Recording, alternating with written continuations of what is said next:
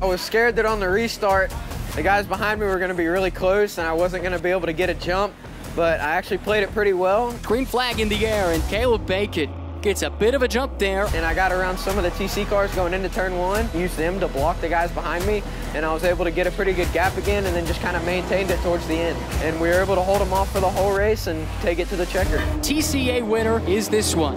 Caleb Bacon gets it done. It's pretty cool when you get to hold the first trophy up and get to spray the two beside you instead of having to just spray one way with the champagne. So, you know, that was new. How did this team respond? Got their first win. Huge moment for Matt Forbush as the team owner. Talk about a huge lift for the entire program. And to that crew, that tells them, we can do this. Can't wait for the rest of the season.